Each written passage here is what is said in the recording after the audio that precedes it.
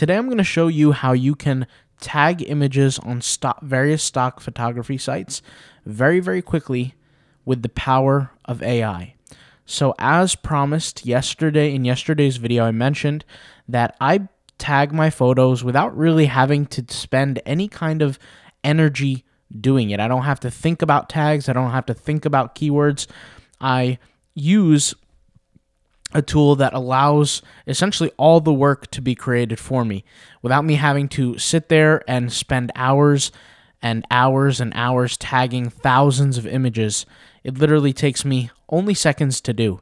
So I'm actually going to be doing a tutorial here with various different images that were created so I can show you how to get these done. Now this is going to work for any stock photography site and any creator. So if you're a real photographer who's out there in the streets taking actual pictures, or if you're someone like me who likes to create images via stock photography AI image generation tools like Midjourney and other tools, then this is going to be the video for you. So let's go ahead and get started. So all you have to do is normally prepare the photos the way you like to prepare them and upload them to the site. That's the first thing. Now, once again, you could do this for any site, so it's not like there's some sort of requirement. Once the images are uploaded to the site, all you have to do is take a screenshot of that image. You want the image to be relatively small, just kind of like the one that you see here. And then what you do is you're going to use the tool that I'll leave the link in the description and select the screenshot that you just took a picture of. So I just took a picture of this selfie of a girl sitting in front or standing in front of the Eiffel Tower in Paris, and it's clearly a selfie photo. I'll go ahead and hit analyze, and in a matter of seconds, it will create for me my list of keywords. All I have to do is take the list of keywords, copy them, and paste them into the place where I can add those keywords. And the reason why I like adding this system or doing this system is because it adds many keywords that don't include the typical keyword suggestions. So as you can see here, there's a lot of different keywords that are being used that don't include the typical keyword suggestions here. And also, it has more than enough keywords for me to just continue on without me copying or adding more keywords. So if I wanted to sit there and add keywords to this list, there's not much I could really think of. And we could actually go together and read these keywords together. This is the image. So this is the actual image that I uploaded. It's literally the same thing. Obviously, the image is upscaled. It goes through a whole process. And I teach that process very intricately in my Super Stock course. If you guys want to learn about how to basically automate the whole entire process and learn from beginner to advanced on how to make money with stock photography in my 3-step system, then this is going to be the course for you. I'll leave a link in the description, and anybody who wants to learn about stock photography in general, if you've never got into it, I created a series of introduction videos to help you rewire your brain into success with stock photography and look at stock photography from a different angle and help you actually succeed. So whether you do stock photography or not and you're curious, I'll leave also a link in the description where you can access the introduction to this course completely for free. These videos, once again, are made to hypnotize you into success. So I'll leave those links in the description box down below. But this is essentially how it works. Now let's go ahead and read what keywords that the AI applied for this image. Okay, so I'll read them out to you. We have Eiffel Tower, we have comma girl, comma smile, comma winter hat, comma selfie, comma Paris, comma France, tourist, comma travel, landmark, comma outdoors, comma vacation, comma holiday, comma sightseeing, comma winter, comma happy, comma young woman, comma cityscape, comma iconic, comma architecture, comma scenic, comma tourism, comma famous place, comma cheerful, comma casual, comma contemporary fashion, comma daytime, comma urban scene, comma travel photography, comma historical moment, comma European destination, comma festive season, comma cultural experience, comma street view, comma tourist attraction, comma lifestyle photography. So it's a quite large amount of keywords, and you can see here it came out to a total of 36 keywords. Well, let's go ahead and try this for other keywords. And by the way, I know some of you might see this. Let me try to zoom in actually in my screen so you guys can get a better point of view here of my keywords. You can see here in the keyword suggestions that the keyword Paris, which is one of the most important keywords, is not selected. Well, actually, Paris was already added, but it was added with a capital P. Okay, so by me just clicking on this, it won't really make a difference. It will just add it without the capital P. So that's, irrelevant. But anyways, let's go ahead and try this with a different image. And we're actually going to do this live, and I'm going to read out all the keywords for you live here with these other images. So let's take a picture of this cake, this screenshot here. And once again, we're using the small screenshots just so that the AI can analyze it faster. We don't have to waste time on spending different tokens. But this is the best way that I seem to do it, because if I'm going to upload an image that's 10,000 pixels or 5,000 pixels, I really don't want the AI to, number one, cost me for that, and I also don't want it to take that slow amount of time to really analyze the image, which is the most important thing. So this small image only takes 549 tokens. That was very quick. I'll go ahead and paste the keywords here, and I'll read them to you. But this time, I won't read it with the comma. I'll just read the keywords out. Okay? Cake, dessert, frosting, layers, plate, nuts, sweet, slice, pastry, homemade, icing, delicious, baked, creamy, treat, vanilla, food, background, tasty, crumbs, celebration, indulgence, food photography, close-up, gourmet, homemade cake, layered cake, bakery, presentation, cake slice, food styling, elegant dessert, plated dessert, dessert table, dessert table, fresh dessert, and festive cake. So there we go. Another 36 keywords. Let's go ahead and try this cupcake image. We'll take a screenshot of that here.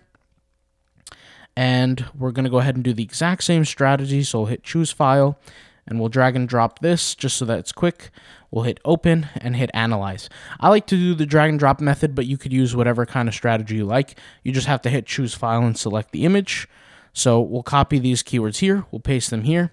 It says cupcake, frosting, dessert, sweet, pastry, baked, icing, caramel, sprinkles, food, bakery, vanilla, cake, creamy, delicious, treat, gourmet, homemade, baking, indulgence, close-up, decorative, I lost my place. Swirl, party, celebration, birthday, confectionery, moist cupcake, cupcake with frosting, caramel frosting, baked goods, cupcake topping, homemade dessert, delicious treat, cupcake display, cupcake on stand. There we go. All right, let's go ahead and try this picture of this dog here, and we'll take a screenshot of it and do the exact same thing here. We'll hit choose file, select the file, and hit analyze, and give it just a second. You only click once, and then there we go. Okay, let's paste the keywords here, and I'll read them to you. We have dog, husky, wolf, canine, animal, pet, cartoon, illustration, drawing, art, headshot, portrait, cute, furry, friendly, happy, smile, blue eyes, black and white fur, black and white, comma, fur, ears, mouth, open, teeth, mascot, cheerful, digital art, vector, stylized graphic design, sticker, decal, playful dog face, domestic animal image, husky dog character, detailed illustration of a husky. Okay, there we go. And then finally, I'm going to go ahead and do this shark image here. So I'll take a screenshot just like that. And finally, click choose, select the actual file, and then hit analyze. Okay, and you'll notice how I have more tokens spent. That's only because I zoomed in and the image is larger, but I didn't have to zoom in. But let's go ahead and copy this, paste it here, and once again, I'll read you the keywords here. We have shark, great white, cartoon, illustration, fish, ocean, predator, marine, teeth, jaws, aquatic, sea life, art, animal, digital art, aggressive, fierce, water, blue, swimming, comic style, drawing, dangerous, attack, wild, nature, ocean creature, aquatic life, aggressive shark illustration, cartoon shark, open mouth shark, fierce sea predator, artistic shark, marine animal illustration, aggressive ocean predator, shark drawing. There we go. So there we go. It's plenty keywords, right? A lot of keywords there. Now, to put things into consideration, if I had to sit down here and write all these tags myself, number one, I wouldn't be able to think of all these tags. I'd probably maybe think of like 5 to 10, maybe even 12, but that's as far as it goes for me.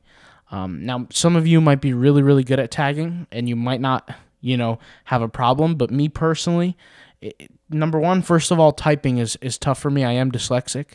I don't know if you guys know that, but reading is tough for me. Typing is tough for me. Writing is tough for me. So for me, this makes life super easy. If English is not your first language, this makes life even easier because, spelling can play a huge role in the success of your images. I'm not good at spelling in general, so this is, a lifesaver. And more importantly, just the amount of time it takes, to type. Even if I was a good typer and writer and tagger, to be honest, the amount of time that would take plenty amount of time. You could see here, I tagged 5 images, 1, 2, 3, 4, 5 images. Imagine if I had, let's say, 10 variations of each image. So these cupcake images, these dog puppy face type images that are in the same style, these shark images, selfie images. I can always pull from different keywords and different lists. I don't have to necessarily click this button every time and make it work, but it's very effective, very useful, very quick, and more importantly, it helps me save time, which is the most important thing. A lot of people asked me in my last few videos of like, how do you, create so many images? How do you upload them so quickly? How do you get this process done quickly? And my answer is to everybody, it's only time consuming if you're doing everything else yourself. I used to say that print on demand used to be the easiest business out there, but this is now the easiest in my opinion, simply because of the tools that we can utilize to speed up the process. Back in the day, you'd have to go out, buy a camera, go take a flight somewhere and start shooting photos of something. And then you have to come back to your computer. You have to edit the images. You have to make sure they're the highest quality possible. You have to make sure your photography or your image, your videography is not corrupt. You have to make sure that the SD card or the micro, SD card is not broken in any kind of way, because that footage could get lost easily. You had to upload it to your computer, then you had to process it, then you had to edit it, then you had to upload it, then you had to manually title and tag and all these kind of things. But now everything, done through AI, much, much simpler, much, much faster.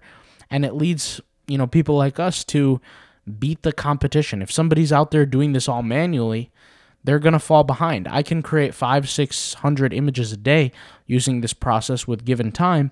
But if somebody had the same amount of time that I did, maybe they can only do 50 images a day or 30 images a day.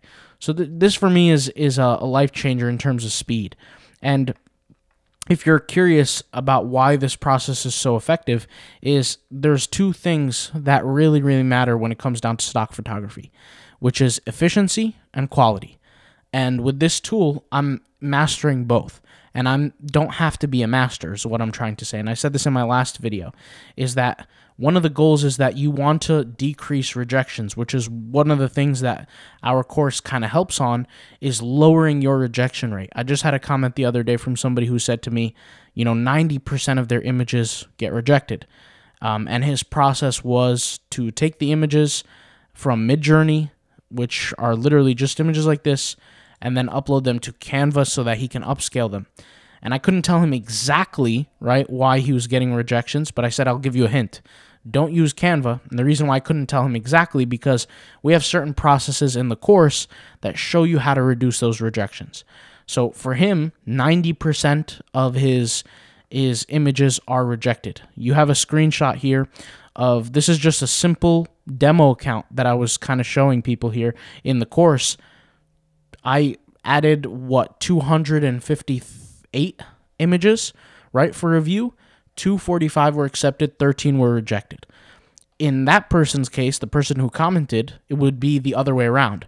They would have only 13 accepted and the other 200 something plus rejected, which is one of the things that I say, if you're constantly getting rejections, you need to figure out how to solve that problem, whether it's joining the course and learning how we do it, or figuring it out yourself, because if you keep getting these high rejections, Adobe doesn't promise you that you're going to keep your account. In fact, every platform doesn't promise you that. You can easily get your account rejected, get your account banned from the platform due to the high rejections. In fact, I told the person in the comments, I said, you're actually lucky that you haven't lost your account by now, because I think he said he uploaded like 2,000 something images and 90% were rejections, which is a huge problem, huge problem. And from a banning standpoint, but really from a work effort standpoint, I don't want to have to sit and work on something and 90% of my work be rejected. That's not ideal. I want most of my work being accepted. And this is one of those businesses, like I said in yesterday's video, where it's not a matter of if you'll get downloads, it's a matter of when, especially if you're doing it the same way we're doing it. Very simple, a process that's streamlined, a process that's easy, and more importantly, it doesn't break you down mentally, right? There are some businesses that are so complicated that you have a ton of energy. This is actually pretty fun, just like literally creating images like you could see here.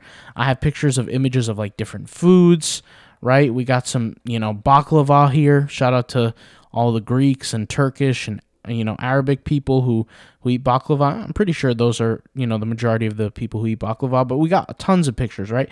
Pictures of cupcakes, pictures of baklava, pictures of cool things, anything you want to create, you can create and you can make money off of with stock photography. You can use Midjourney, you could use Leonardo AI, those are really the two softwares that I personally recommend, or you could be one of those people who want to go out there and shoot pictures. Either way, you could do what you want, but automating is a process that helps simplify your life and speed things up so you get more results. And remember, efficiency and quality are the two most important things in this business. So you got to be quick with it, but you also have to have that quality. It's not like you want bad quality work. All right, guys. So hopefully this video was effective. I'll leave links to the resources in the description, the free intros, videos, the course. I'll even leave a link in the description for the tool if you want to check it out. You also need your GPT API key. So if you have questions on that or anything, message me in the comments. Obviously, I didn't create a tutorial on that, but you need to have a GPT OpenAI API key, and that API key you're going to put it into the application. You can see I put mine here, and then once you put it into the application, you start to use it, and it works perfectly fine. All right. Thanks for watching. Once again, put your comments in the comments down below. If you have questions, I'll put all the resources in the description and in the pinned comment, and I will see you soon. All right. Peace out. Bye.